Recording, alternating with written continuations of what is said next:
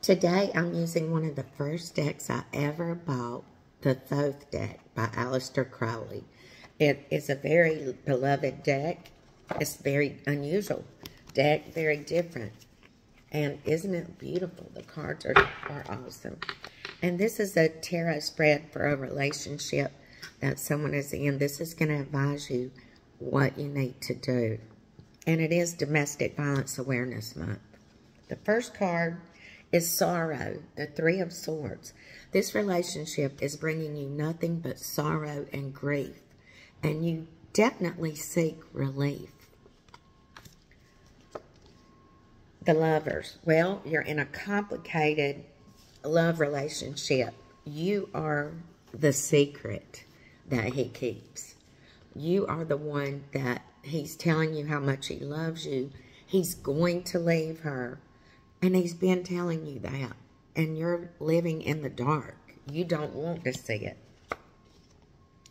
Disappointment, the Five of Cups. He continually disappoints you. He lifts you up. You have a honeymoon phase. Then he disappoints again. What makes you think he's going to miraculously change? The Prince of Wands. He can be so charming and just bring you roses, flowers, promise you the moon, take you to the moon literally, but then he drops you.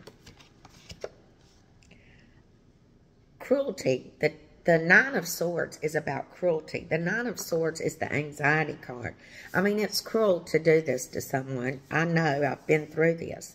You can't sleep. You're anxious. You call. Your calls go unanswered. They go straight to voicemail.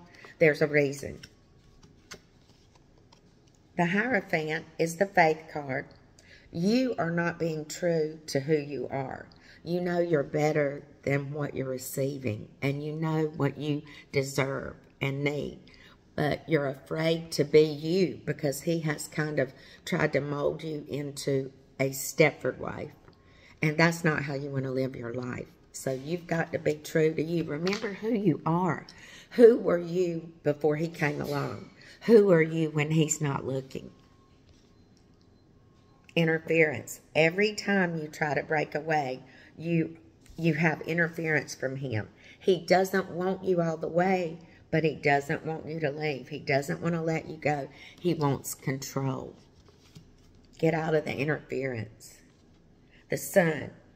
When you do, and this is the Judgment card, but it's going to bring you into the sunlight.